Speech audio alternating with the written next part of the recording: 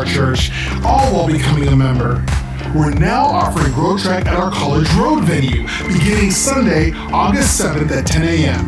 The Airport Way venue will continue with their classes during the third gathering at 12 p.m. If you've not started Grow Track, start today. Visit truenorthak.org/Grow Track for this information and more. The first Wednesday of the month is a time of extended worship, prayer, and seeking the Holy Spirit. Encounter Night is a powerful time of experiencing God's presence and seeking Him for healings and miracles. There are activities for your kids as well, so bring the whole family.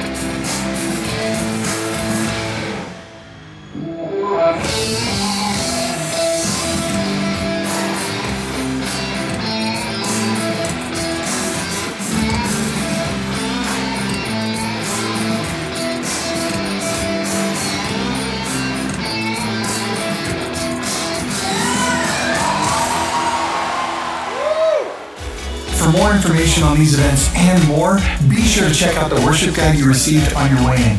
And if it's your first time with us, don't forget to fill out the welcome card and get your free cafe drink.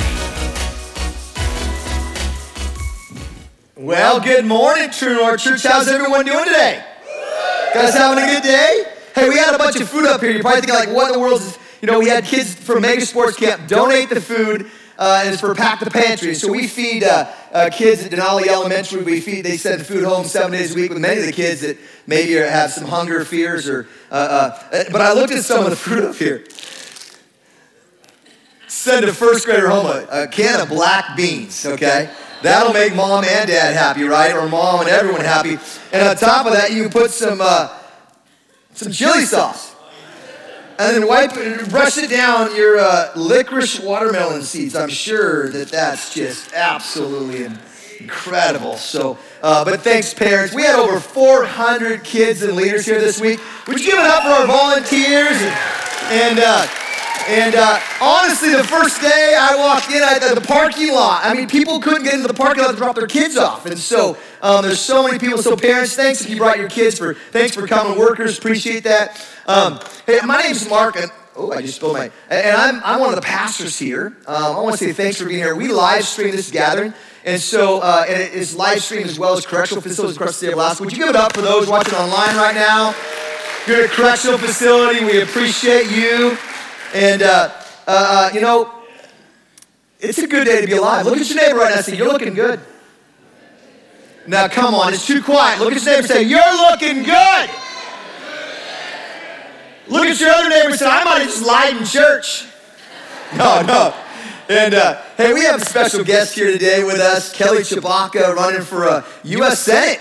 And so give it up for Kelly. Good to have you here. Kelly and her husband pastor of Foursquare Church in Anchorage.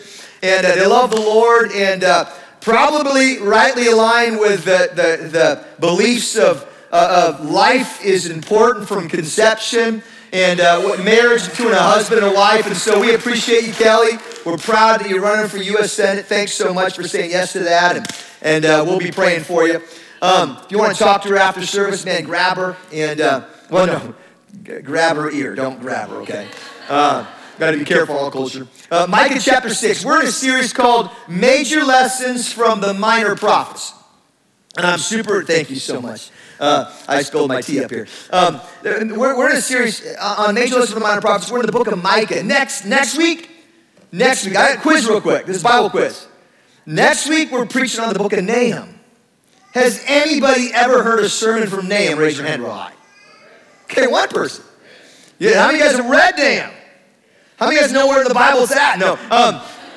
And so I'm sure you all have a favorite story or verse. Next week, Nahum, 3 chapters, read it, come prepared. Probably one of the funnest. We're a Bible church. It would have been easy, I thought, I might skip Nahum. No one's going to know. Yeah, they would, because a whole bunch of you no, Mark, I've been taking notes every week, putting it in my binder, and you skip Nahum. Nahum is a more difficult book to walk through. But next week, we're gonna walk through that book, talk about the character of God and how he looks at people. It's going to be a lot of fun, so come back. We're excited about that. But we're in Micah today, and here's the premise. The first 5 chapters of Micah sound like you've read Obadiah and like you've read Amos. We've talked about that. There's social justice issues. There's lying. There's a justice system that's messed up. There's people taking advantage of the poor. There's a lot going on there. We've talked a lot about the last several weeks. That there's 300 times in the Old Testament alone that God talks about taking care of the poor and taking care of the widow and the orphan and the foreigner. God cares a lot about taking care of people who don't have a voice. And in the book of Micah, the first 5 chapters, God goes after the Israelites again. But he also narrows it down and talks about the leaders and the pastors and the shepherds and those in government and those in leading. And it's really, he comes down to, and I want to read Micah chapter 6, verse 1 through 3 to kind of give you the big picture of where this whole launching pad, where today, it kind of comes down to, here's the brass tacks of Micah. Listen to what the Lord is saying. Stand up and state your case against me. Let the mountains and the hills be called to witness your complaints. And now, O mountains, listen to the Lord's complaints. He has a case against his people. Now, how do you want to know when God says, go ahead and state your case, the mountains and hills will listen to you. And then he says, oh, but mountains, listen, because I'm going to state my case against my people. How many was that? That's not a fun day. It's a case against his people. He'll bring charges against Israel. Oh, my people, what have I done? This is what God's asking. Oh, my people, what have I done to you? What have I done to make you tired of me? Answer me. He's saying, stand up. Mountains and hills, I'm calling you to witness. And I have a case against you. What have I done to you to make you tired of me? Answer me. So today I want to introduce case 0693 BC, God versus his people. Yes. I don't know why you're laughing. Are you guys aware that what music that is? I don't watch television. I'm sorry. I'm just kidding. Court's now in session. And it's the prosecutor, which is God, and it's the defense, which is the people. And Micah is asking us to join in this courtroom drama between God saying, state your case, and then he says, I have a case against you. There's a tug of war. Chapter 6 and 7. I want to walk through Micah 6 and 7 today. And I want to walk through this court case. And I'll just say this. Probably from the front end, it's the same court case God's asking us to walk through personally in our lives as well. And so we're going to hear from the prosecutor first. And so God's asking questions. And here's if you're taking notes, and I know last week we had some melancholics in our church. I didn't get through my notes yesterday or today, and I'm sure they're at home twitching I just 4 blanks on here. It's okay, you'll live. Go to the YouVersion Bible app; they're all filled in for you. You can check it out that way. But the first thing God says is, I have a solid case against you. If God knows everything, how many want to know God has a solid case against all of us? Okay? And I read it. Listen to what the Lord's saying. Stand up, state your case against me. Mountains and hills, you're the witnesses. You're here. But God says, I have a complaint against you. So what we're going to see is God's case, the people's defense. God's case, the people's defense. Back and forth. How many want to know that we all, when you read that, it says mountains and hills, they're going to be the witnesses. How many want to know that we're all without an excuse because of creation? It says in Romans. That you just look at the creation, there's no excuse You can see God and what God is doing, his handiwork. And so God has a case against Israel and Micah. God has a case against us in life. And if God is the God of the Bible, guess what? God has a case against us because there's some things in the Bible that we don't always line up to. And this is the first thing he says in his case against them. It's number one, or secondly, you have forgotten your salvation and your freedom. In Micah chapter 6, verse 4, it goes on. Micah says, "For I brought you out of Egypt." We sang that song today. "I brought you out of Egypt, and I redeemed you from slavery. I sent Moses and Aaron and Miriam to help you." I brought you out of where? Egypt. I brought you out of the world power of the day. I brought you out of the greatest empire on planet Earth at the time. I gave you Moses. I gave Moses a stick. And that stick touched the Red Sea. And what happens? Boom! It touches the Nile River, it turns to blood. It touches the ground and lice come from it. God brought them out with 10 incredible miracles that each judged one of the gods that was so high up in the thinking and the intellect of the Egyptian people. God was drawing lines. I brought you out of Egypt. I gave you Moses. Not just Moses, I gave you Aaron, because Moses had a stutter problem. He's like, I can't go. And God goes, oh, don't use an excuse. I'll give you a mouthpiece. I'll give you a prophet named Aaron. And Aaron was Moses' mouthpiece. Because God will give us all a stick and a stutter. How many want to know that? God will give us something that keeps us humble and something that just shows the glory of God through us. And God, I gave you Miriam. In other words, I gave you the law. I gave you the 10 Commandments on Mount Sinai, and guess what? We sing a song, or someone should write a song like this. Hey, he splits the Red Sea so they can walk right through it. He says, have you forgotten what I did? Have you forgotten that I redeemed you from slavery? I set people on you. In other words, what he's saying is why in the world are you living like this when I delivered you so you wouldn't have to live like this? My father-in-law is 80 years old, and my wife is in Portland right now celebrating a huge family reunion. There's 280 people that came to this reunion. Now, how many of you guys would like to go to a family reunion with that many people? It's a lot of people. And my father-in-law had like 11 brothers and sisters, and like 8 of them are still alive. And so it's a big family reunion. And but what I love about my father-in-law, he's 80 years old, and he's on the last stage of pancreatic cancer right now. But every time you're with my father-in-law, he'll tell you about how Jesus delivered him and set him free.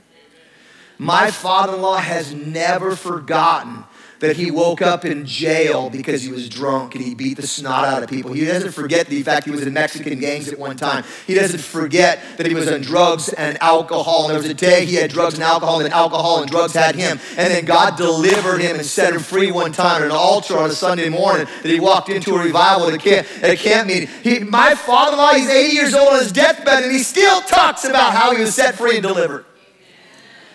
Friends, can I tell you something? Anyone here glad God set you free and delivered you? You're blood-bought, Christ-centered, God-governed, heaven-headed, demon-delivered, Pentecostal preaching, almost tongue-talking. We are people who, we can't forget what God has done. And God says, through Micah, I have a problem with you. I have a case. You've forgotten what I've done. What he's saying is, remember what I did for you. Friends, the last time you get your chin on your chest, start talking about all the times God delivered you and what he did for you, and you'll get your chin off your chest pretty quick and realize God has done more for you than we ever deserve. Number 3, I think the next thing in this case, the prosecutor says, don't blame me for your mistakes. Don't blame God. Let's take that word blame for a second. B-L-A-M-E. Let's take the B off. Don't be lame. When you blame, you're being lame. Because we're going to see as we go forward, the Israelites start to point all the fingers as to why their world's messed up and why they're not serving Jesus, and they could point all the fingers, and God's kind of says, stop blaming. Don't be lame. See, it goes on in verse 5. Don't you remember, my people, how King Balak of Moab tried to have you cursed? I'm sure you guys all know who King Balak of Moab is, right? We'll talk about him. Some of you all know who he is. They tried to have you cursed, and how Balaam, son of Beor, blessed you instead. And remember your journey from the Acacia Grove and Gilgal, when I, the Lord, did everything I could to teach you about my faithfulness? Gilgal is where they were circumcised before they went to the promised land, and God rolled their reproach away. But on their way from the promised land, they walked through a journey through a place called Moab. And King Balak was the king of Moab. And all of a sudden he wakes up one day and he realizes there's 1 million people walking through his valley. Now, how many want to know that would make you pretty insecure when you hear about the great exploits that there's a guy named Moses and he has a stick and it split the Red Sea and the Egyptians drowned in all the water and all the plagues. And so now God's people are walking through your land. You're like, oh no, not me. This is not going to be good for my re-election case. And so they say, well, we should, there's a guy named Balaam. He's a prophet. And anything he blesses is blessed. Anything he curses is cursed. So let's pay him to curse the Israelites. And so they go and they find Balaam and they say, hey, listen, our king wants to give you lots of gold. And all you have to do is stand on the hilltop and curse the Israelites. And he's going to pay you. He goes, I don't work for money like that. I don't say what people want me to say. I say what God wants me to say. There's a difference between working for people and working for God. And he says, so Balak takes him up. They take him up to a high place to look over the Israelites. And he says, okay, curse them. And he goes, Lord bless you. And Balak's like, no. I told you, curse them. Take him to another place, curse them. And then the Lord goes, the Lord blesses you. And he's like, no. And 4 times Balak says, curse them. And 4 times Balaam blesses them. So King Balak goes, I got to try a different strategy here. And so read Numbers chapter 22, 23, 24, 25 this week. Go study it. King Balak of Moab goes down and he finds the most handsome men in the community and the most beautiful women in the community. And he says, go, take our gods and go intermarry with the Israelites. Let them be attracted to your beauty and take our gods and mix worship. Because the blessing of God is on them because they have one God. He's their God. They've got the 10 Commandments. So guess what? Let's go mess that whole thing up. And that's what happened. He says, listen. He says, in other words, they backslid because of sex and because of worshiping God their way rather than God's way. Now, how many want to know that sounds a lot like America? I didn't get a lot of shouts right there. But the reality is that King Balak was a pretty smart guy. He knew how to get God's people to compromise, and God's people are still compromising the same way today. But guess what? We can't blame other people for our own choices. When we walk away from God's book and God's commands and God's decrees and do things our ways, God has a case against his people. The next, as we read the text, it shifts now from prosecutor to defendants. There we go. I'm going to keep you awake at least 4 times today. All right. Defendants. Here's their response. Now, anyone here have daughters? Now, the only reason I say that is my son is 8 years old, and I haven't seen yet how he's going to manifest as a 16-year-old when he gets in trouble. But I have 4 daughters. And they're half Mexican, and they have big brown eyes. And when it's probably my part of the family that causes them to do what I'm going to say next, not their wife's part, because my wife's a saint. She's my BMW, my beautiful Mexican wife. But when my daughters don't like what Dad says, they roll their eyes. Anyone ever seen an eye roll? You know what I'm talking about? And how many of you guys have ever seen the eye roll before you even said what you're going to say? Oh, I know what you're going to say, so let me just get ahead of you, Dad. And the eyes run like, oh, great, I'm in for estrogen terrorist battle here, okay? Here we go, let's go. And so Micah chapter 6, though, this, I want to read it like a sarcastic teenager because that's how I pick it up. God's going to have a case against you. I set you free. I delivered you. You intermarried. You started watering down your worship style, your pattern. And here's their response. What can we bring to you, Dad, Lord? Should we bring you burnt offerings? Should we bow before God Most High with offerings of yearling calves? Should we offer him thousands of rams and 10,000 rivers of olive oil? Can you see? It's like, God's wanting them to come back, and he's like, they're like, sir, you want 10,000 rivers of olive oil? That's a lot of grease in our septic systems in Fairbanks. Should we sacrifice our firstborn children to pay for our sins? Okay, you want burnt offerings? Okay, if burnt offerings aren't enough, that's okay. We'll sacrifice our yearling calves. If that's not enough, I'll bring 10,000. I'll bring 1,000 rams. And if that's not enough, I'll bring you 10,000 rivers of olive oil. And on top of that, if that's enough, you can have my firstborn kid. Now, there's some parents who would like to give their firstborn kid away. Never mind. Someone just said preach. Wow. Do you see the sarcasm here? There's a sarcasm, and here's what I think they're saying. If you back away from their sarcasm, I think you pick up this fact that they think God's an unfair God. I mean, come on. He's asking, his demands are heavy, there's a whole lot here. And I think the other part that it's saying is we can't possibly please him. I mean, who has 10,000 rams in their backyard? Who has, or 1,000 rams? We don't. And so, but here's the thing. This is what I want to challenge us with, is sometimes we have a hard time distinguishing between God's voice and the voice of our earthly father who maybe we never were good enough with.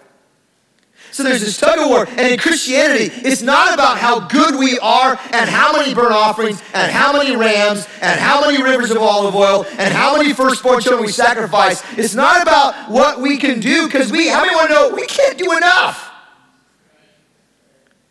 In the Bible, Jesus was hanging out with sinners and tax collectors, and the religious people were like, well, why is he not hanging out with us? Because obviously we're ready. And can I just say something? If you think you're good enough for God, you're probably out. If you don't think you qualify for God, that's a prerequisite for you're probably in. Because he came for what? The sick, who need a doctor, not the healthy. And Micah comes and he gives a confrontation. They're like, oh, God. They kind of throw their hands up like, this isn't going to work. Well, we tried you, God, it doesn't work. Now, here's the deal. How many want to know we don't try God? You try broccoli. You try asparagus. You try Brussels sprouts.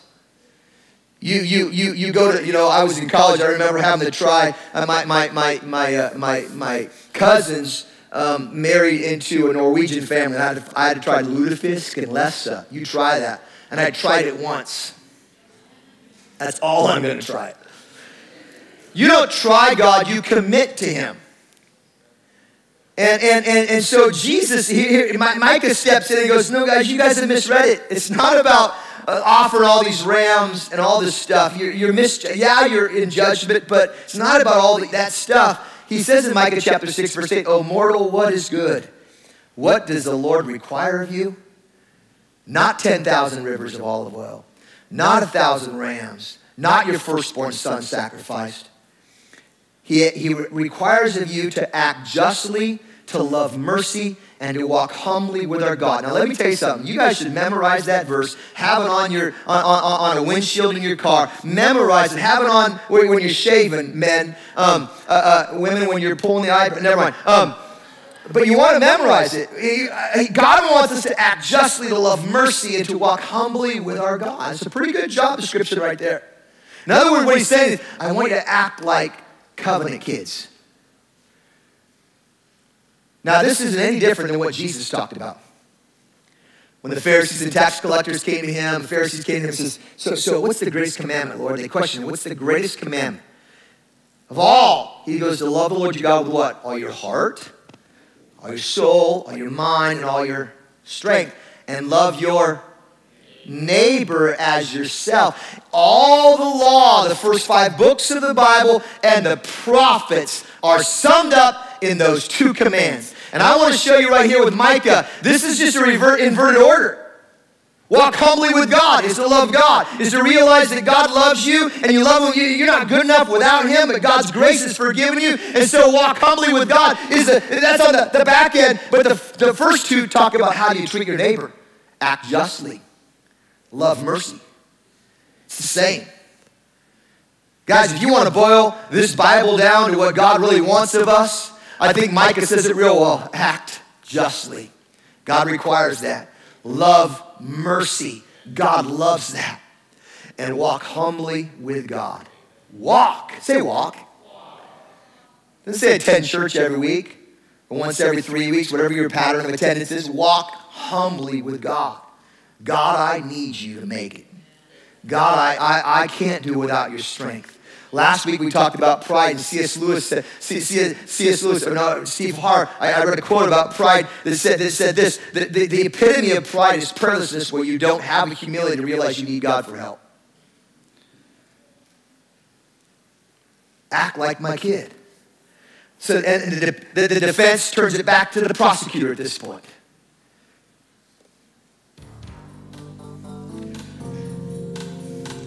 A couple of you are like, I like this one. Some of you are going to go back and say, oh man, I missed a couple episodes. But Micah, this is what Micah 6:8 looks like, or doesn't look like.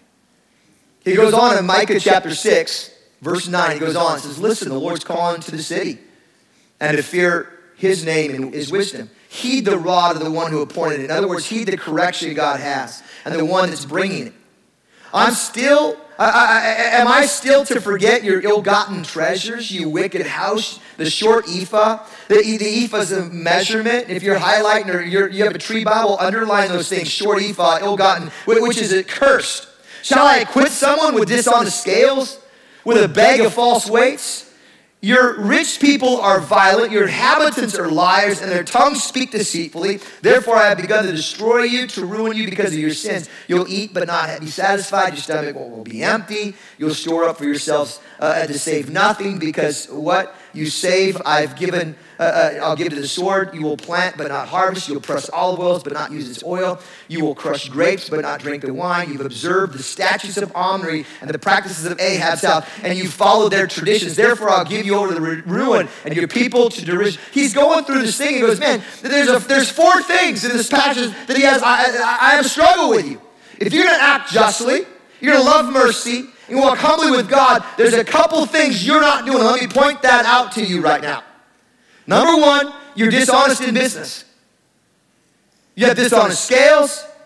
Your ephah is not, you don't use the right source. God's looking, and he says, I'm looking at how you interact with the people around you. How many want to know? The easiest place to serve Jesus is in church, because everyone's around there. When I went to Bible college, I had a mentor that said, Mark, don't date anyone for 3 months. Go back to the second semester and see who still shows up for the prayer meeting. See who still shows up for Wednesday night service. See who still comes to Sunday night. He says, find out. In other words, what they were saying is everyone can serve God at Bible college the first month. But when they go back to their routines, can they keep doing it? The hardest place to serve God is away from the church building. Or in their sense, the tabernacle that they were walking through the desert with. Or that time the temple actually they built, sorry. So he's going, I'm looking at how you deal with people through business. Your interactions, how you work with the people around you. Do you have corrupt weights? Do you have bad bids? Do you have the right ethics in your work? You deal with people correctly. How many ones God cares about our day-to-day interactions with people in work? In our lives. How do you treat your boss? How do you treat your employees? He said, the second thing I have against you is you're violent. There's one thing I really struggle with lately. How we can't get along if we're from a different political party. Can I just say something? As God's people, we act justly, we love mercy, and we walk humbly with our God.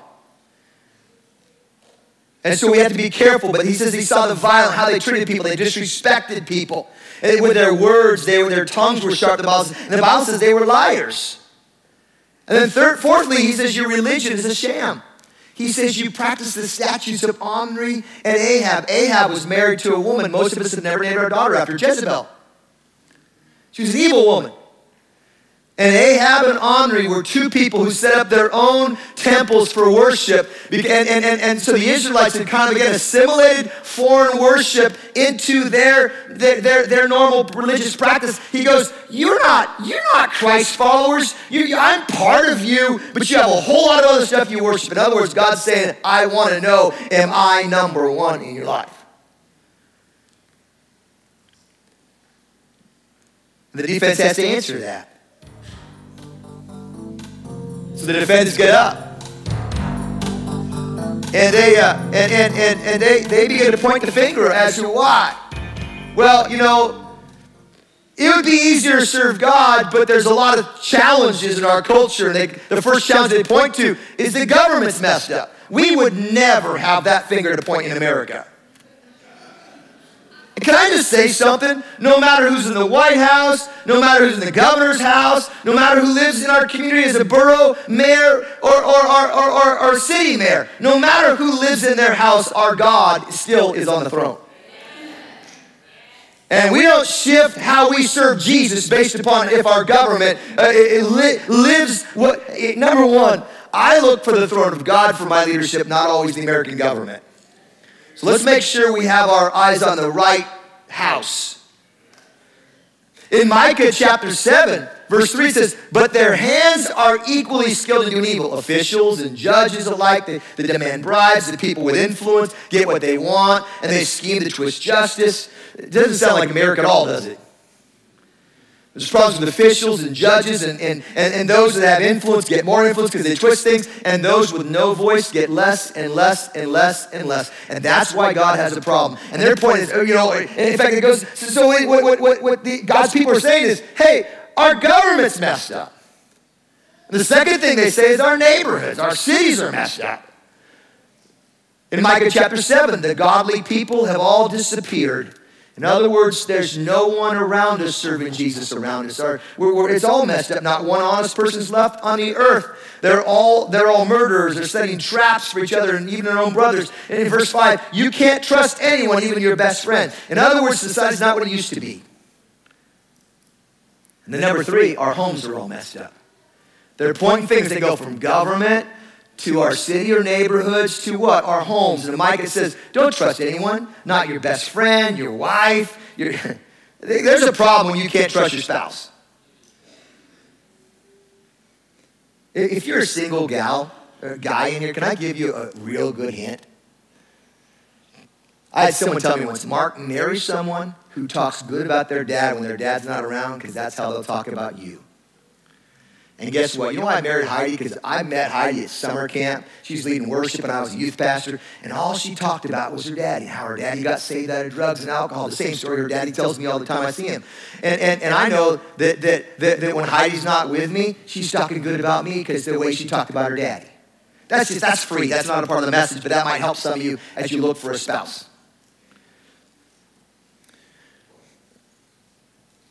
But homes, it says the son despises the father, the daughters defy the mother, the daughters-in-law defies the mother-in-law. Your enemies are right in your own household. In other words, you get a place where people in their own household. You look at that slide and go, oh my goodness, you got homes, and here's the deal.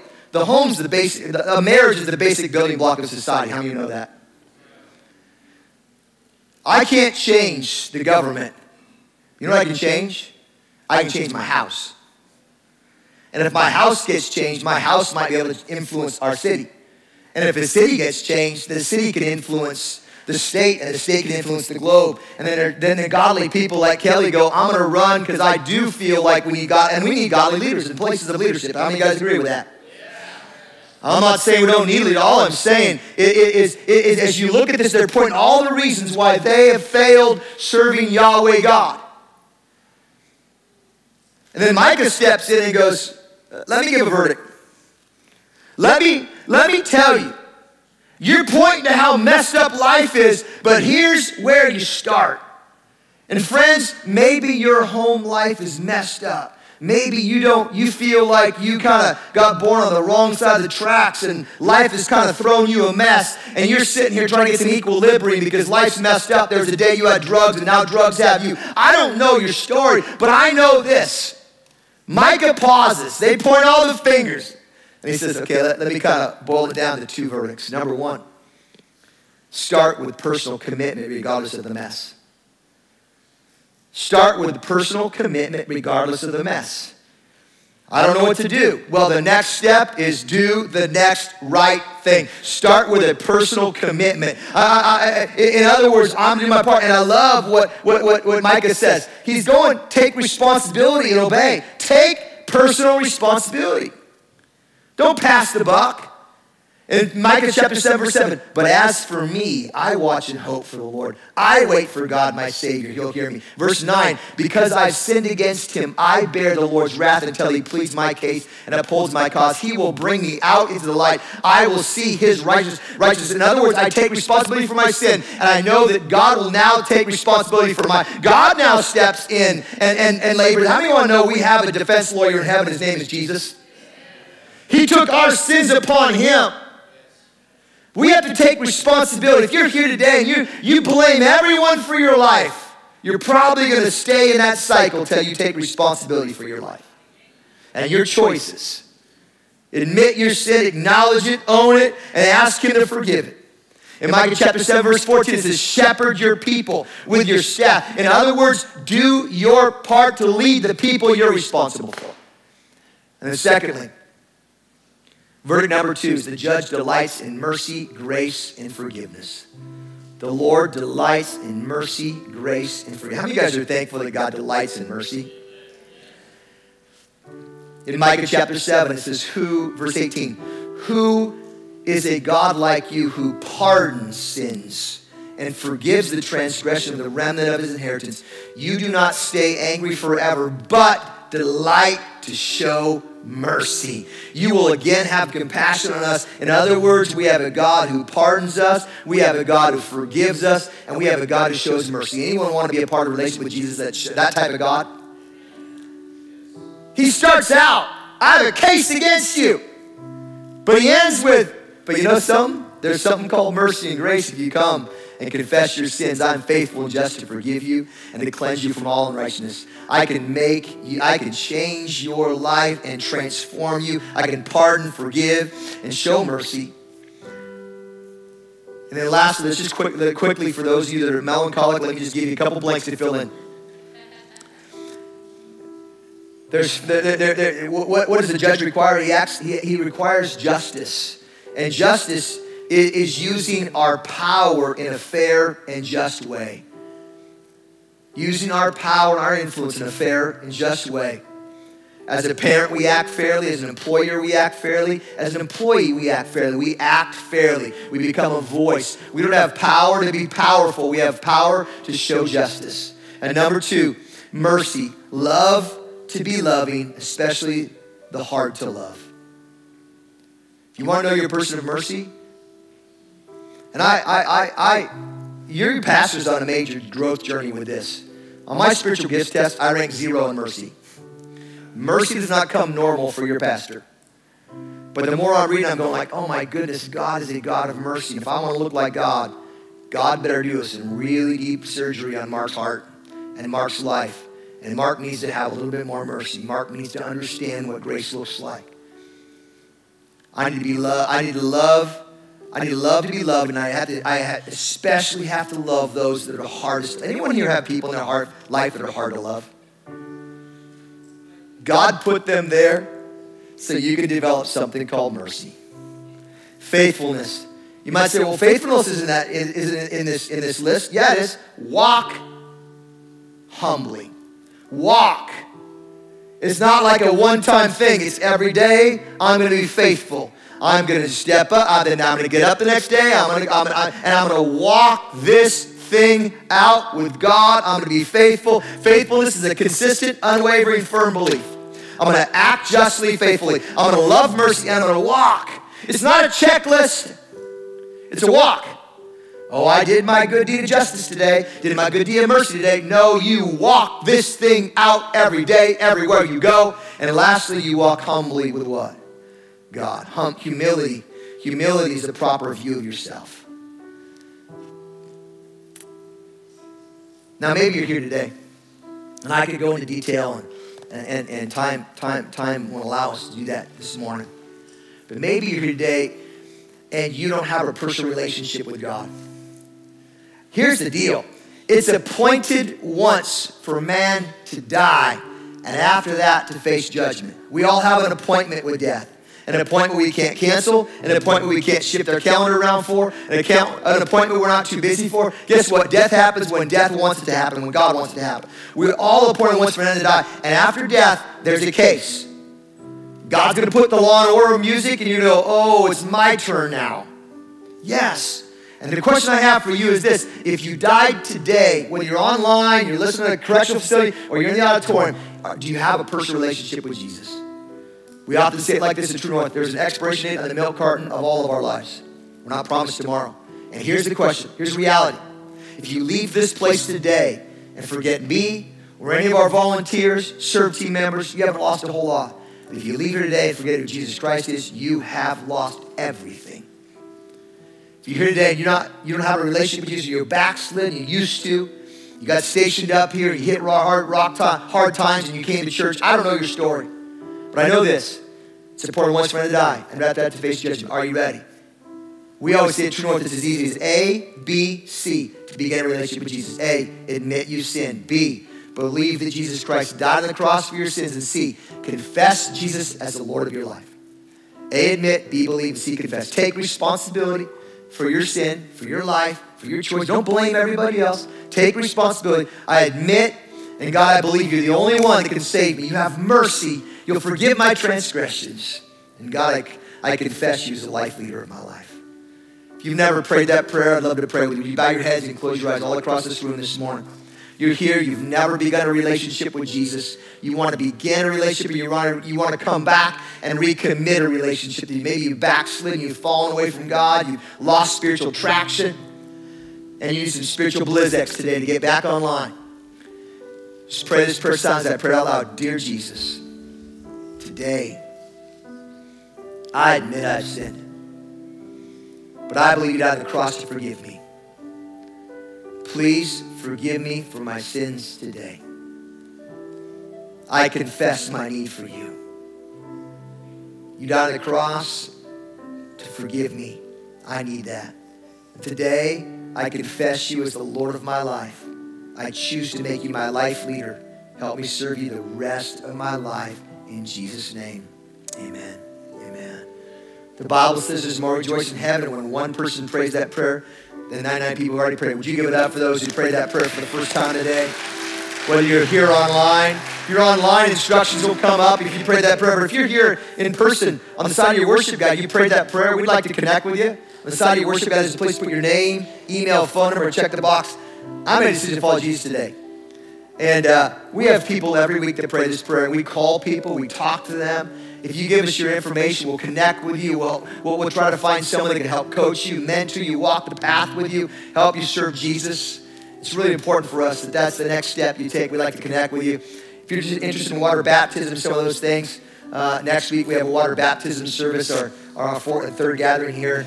And then just carry this off, and our usher will come at this time. And we're waiting on you for Lord's tithes and offerings. And just drop that in a bucket when it goes by, if you'd be so kind.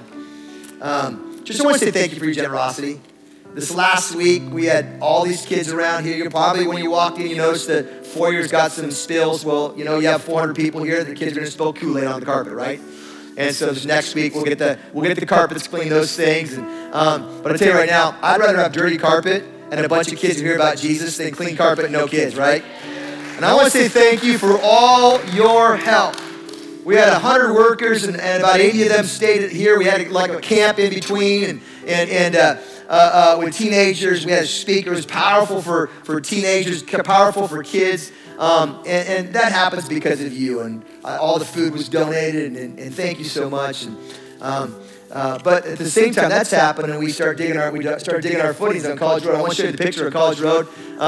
they started digging the footings here, and they're going to start building the forms and pouring some cement. And a year and a half from now, we're going to have an incredible place where the foyer is 135 feet wide by 40 feet wide, and we're going to have a lot of discipleship happening there before service, after service, during service.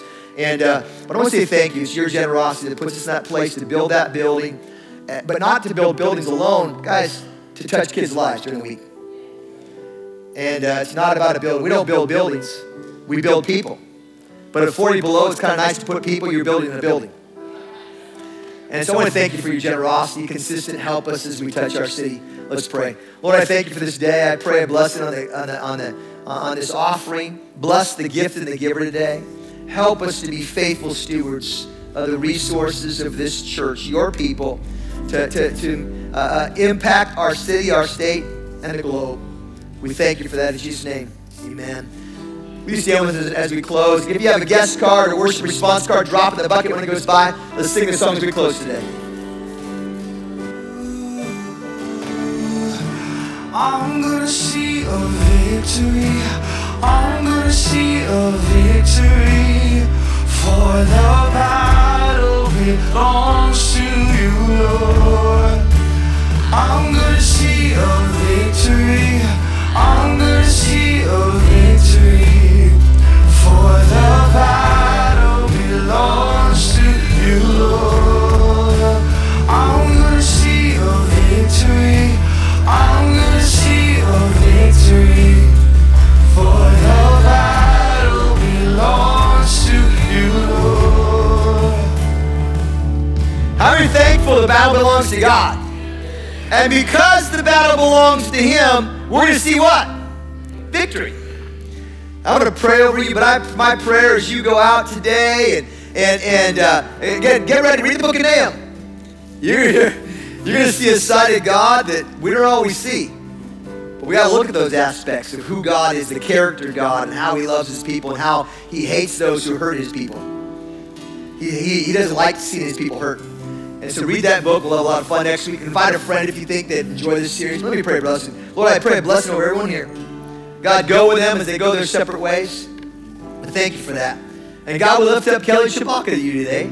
God, we thank you that as a godly woman in our culture and in our day, she says yes.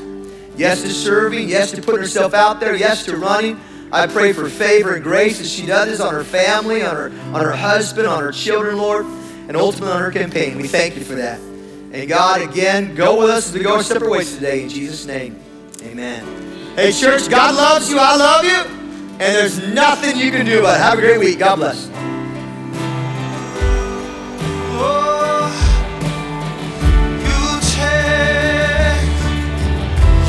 Take what the enemy meant for evil and you turn it for good. Oh, you turn it for good. You take what the enemy meant for evil and you turn it for good. Oh, you turn it for good. Yeah, you take what the enemy meant for evil and you turn it for good. Oh, you turn it for good. You take what the enemy meant for evil and you turn it for good.